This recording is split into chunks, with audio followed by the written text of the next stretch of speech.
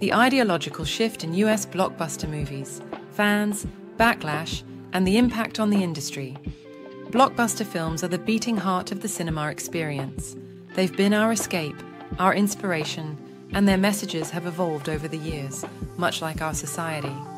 Take the recent entries of Indiana Jones, the ever-expanding Star Wars universe, and the Marvel Cinematic Universe.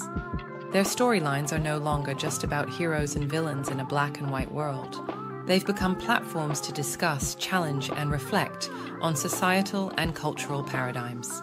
In this new age of blockbusters, filmmakers aren't just telling stories, they're joining conversations.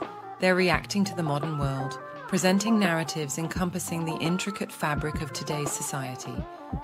But with such evolution comes feedback, and not all is positive. There's applause for representation, giving voice to marginalized groups, and challenging long-standing stereotypes. But there's also a crescendo of voices longing for simpler times, accusing the industry of over-politicizing escapism. Some argue movies are losing their soul to political correctness, while others say they're finally finding it. But how is this affecting the industry?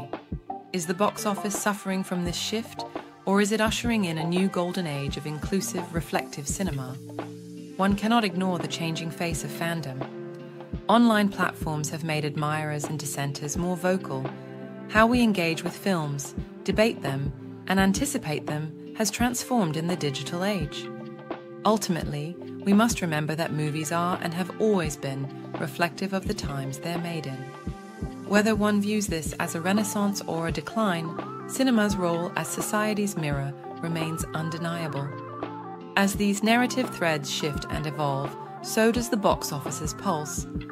Recent statistics show films with diverse casting and progressive storylines have seen a robust surge in global earnings.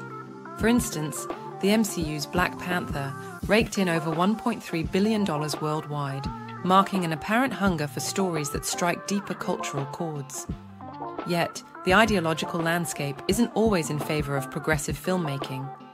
Films such as Charlie's Angels, 2019, and Terminator: Dark Fate, 2019, which touted strong feminist undertones, faced challenges at the box office, earning far less than expected.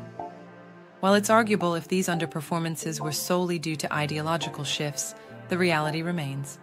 The industry is teetering between staying true to its art and appeasing vast, diverse audiences. Yet amidst this, new avenues emerge. Streaming platforms, insatiable for content, offer filmmakers the latitude to experiment with daring narratives without the looming shadow of box office verdicts. While box office digits, trends, and fan reviews will undulate, cinema's core, its heart, remains steadfast.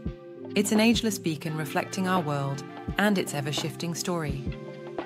As society grows and changes, so will its stories.